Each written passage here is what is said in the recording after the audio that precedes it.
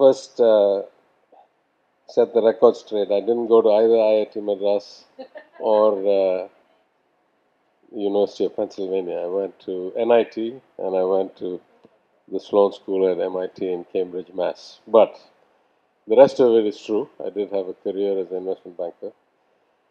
But let me start by first paying my respects and acknowledging the Deputy Premier of Western Australia, the Honourable Rita Saffioti, my good friend, Parliamentary Secretary MLA Dr. Jaggs, the Acting Consul General David Legistone, the advisor to the Deputy Premier Robbie Williamson, the Trade Commissioner Nasheed, all the assembled dignitaries, industrialists, businessmen from Western Australia, from Tamil Nadu.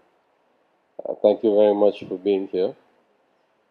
I've spoken at so many of these events, I worry that I'm going to repeat myself. So I'll just say that both at the country-to-country level, the alignment geopolitically, macroeconomically, demographically, and in terms of the capital situation, Australia and India couldn't be closer together. I've marveled at how many Indians there are in Australia and how many of them live in marginal constituencies and how that focuses the mind of politicians all over the world. So I think that's a natural movement. I'll just use this opportunity to say how rapidly the ties between Western Australia and Tamil Nadu have accelerated. It's mind-boggling to me as I was sitting there. That I think the first major visit was in June or July of 22, right? When then Deputy Premier, my good friend, the now Premier, the Honourable Roger Cook, led a big delegation to Chennai. I must confess I was only invited to that as a backstop because my Chief Minister contracted COVID. And so I was asked to step in and attend a luncheon. And because I'd lived 30 years away and mostly in the Western Hemisphere, I was not actually quite aware. And probably one small decision changed the course of my enlightenment and relationship, which is that I had a previous commitment. And so I went to mark attendance on behalf of the Chief Minister, welcome the delegation, convey our appreciation, and leave. And so when I went in, I think the then Deputy Premier was expecting the Chief Minister, probably was already disappointed that I came. And I went and told him, I said, I'm sorry, I'm going to be the worst kind of host. I'm going to come last and leave first because I can't stay for the lunch. And he was so courteous. He said, I understand completely, we're all in public life, we have these commitments, so why don't you speak first and then you can go.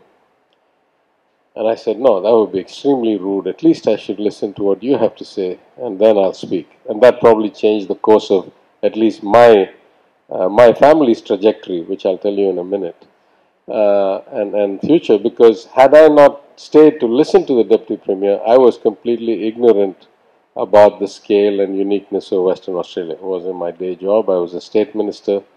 I had been a banker. I was running a very tight financial model in a, whatever, 400 billion Oz dollar economy. We had a lot of things on our plate. And so I was not well informed. But listening to him for the 5 or 10 minutes he spoke just resonated so deeply with me that I not only stayed, spoke, but in the 18 months since, there's been a lot of changes on a lot of sides, but we've had delegation after delegation, the Speaker, a bunch of parliamentarians from WA, the DP became the Premier, we've had now the new DP again. I have been to Perth 3 times in the last 18 months. Other than my constituency, I don't think I've been anywhere else 3 times in the last 18 months. So, I joke sometimes that if I was any, further in, I'm already all in. If I was any further in, I'd have to quit here and go and move to Perth, right? So it has been such a wonderful relationship because all the variables that everybody's talked about, the resources, the natural linkages, the people, the investment, the opportunity, the labor force, the skilling, beyond all that, I think is just the value system and the actual personal relationship. So I consider Roger Cook to be one of my dear friends around the world. I make it a point to go and spend time with him whenever I can. He's always gracious and always allocates me time whenever I'm passing through or in Perth. And the values of the government about inclusion, about equity, about access for everybody, about caring for the weakest and the most in need, I think resonates so deeply with us in our political philosophy as a government, as a party, that we have really a conjoined way of thinking about these things, and that has helped a lot. The acceleration has been tremendous. We have, our IT&T hub represented here by Vanita. We've been working a lot over there. We've signed an agreement. Minister Dawson has been here a couple of times. I've met so many ministers in my tours to Western Australia.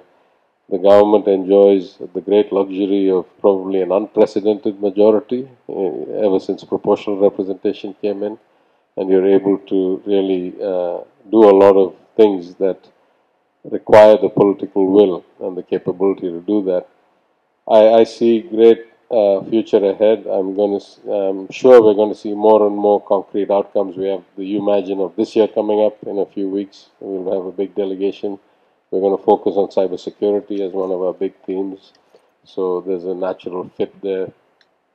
But I think for me, as brilliant and rapid as this has been, to me this is actually a life-altering kind of relationship, because my son has now decided to go study at the University of Western Australia, so he's going to be leaving in a week, and I'll have even more reason to come and go.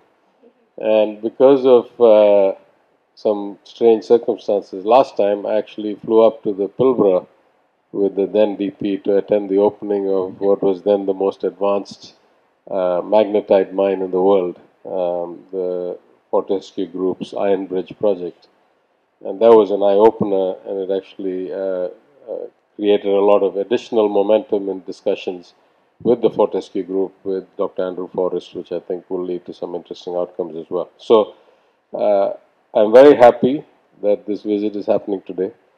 I hope that this Deputy Premier's visit will provide the same kind of acceleration that last Deputy Premier's visit provided, which took us from this trajectory to this trajectory. I'm sure we'll see a lot more benefits. I know that at least we're seeing some Western Australian wines in Tamil Nadu sale today, so that's at least one benefit that the people of Tamil Nadu have gotten. And I hope that I get to go back, among other things, because I got to play the last time I was there. I got to play some golf at the Joondalup Resort, and I played the last 3 holes 1 under. So now I'm going to see if I can repeat that when I go next. But thank you very much again for coming. I can't say enough good things. As I say, I'm already all in. It's a natural fit, proximity by geographic location, by culture, by people, by macroeconomics, by skilling, by resources. I'm sure that a year from now we'll look back and look at this next wave. I must close by saying that it's hard to find a more driven person than the Trade Commissioner, Nasheed, whose mother and husband are both in hospital today as we speak. And yet here she is, and ensuring that the program runs on track. So as much as I should get any credit for it, the real credit should go to Nasheed, and of course to the Premier Roger Cook, who has been kind of the initiator of a lot of these things. So thank you very much for having me. I hope you have a wonderful evening. Event, luncheon, discussions. I unfortunately won't be able to stay for very long, but I made it a point to be here, though it's actually a very long weekend from today through Sunday, our government holidays. So I'm very happy to see the crowd is full and the turnout is good. Just shows how much we have vested and how many arms Nasheed has twisted probably to get us all here. Thank you very much.